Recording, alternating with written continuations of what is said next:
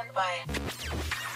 You're waking up with Les Shockley Quiet, numbskulls. I'm broadcasting. on Tunes 92.5. It is your Tunes 92.5 on the line right now, and I'm very excited about it. Colin Macdonald from the Trews is on the line right now. Good morning, sir.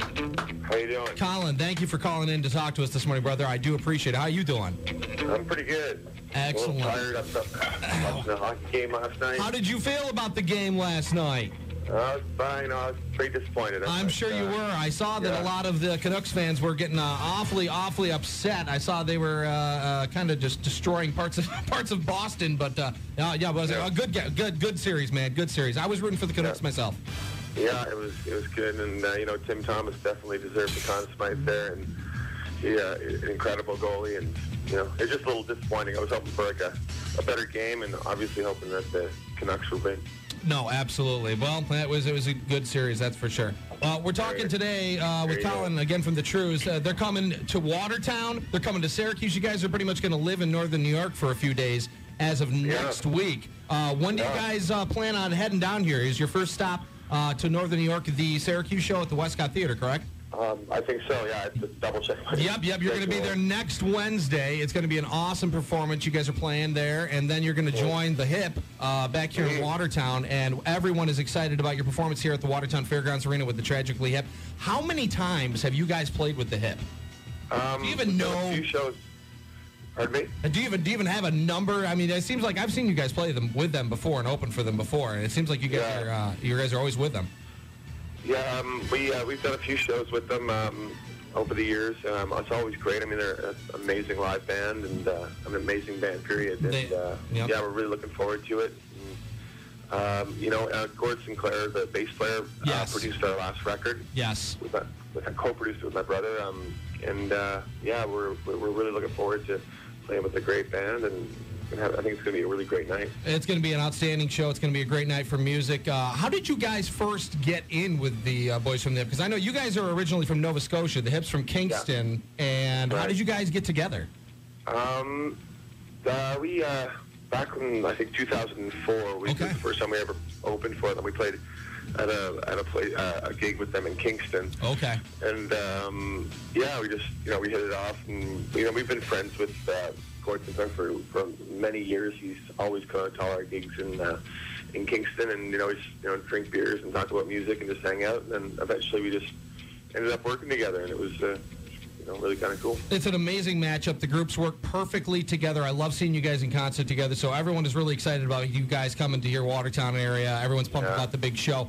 A lot of people, I'm sure there's some folks out there in the area, everyone's saying, the Trews, because you guys played here a little while ago. You played actually a gig at the Hotel Adams, which was a kind of local bar. I don't know if you guys remember that particular gig, but I remember it well. It was great. It was hot, sweaty, sticky evening, but what a night for music. You guys rocked that place. I was there, fist pumping and having a great time. Yeah, it was. I remember that gig well, and it was definitely very hot in there, and very energetic and awesome. So it's a great place to play. Absolutely. Now, you guys have been around a long time. I found out about the Trews initially first when you came out with the House of Ill Fame album, which, by the way, one of the best bits of music I've ever heard in my entire life, that particular album, brother. That was some killer music, dude. And I love your new stuff. In fact, I was jamming on the World I Know earlier today, and I'm digging Hope and Ruin, man. I think everyone else is going to love it, too. We're jamming it here at the station, man. Tell us a little bit about the new album.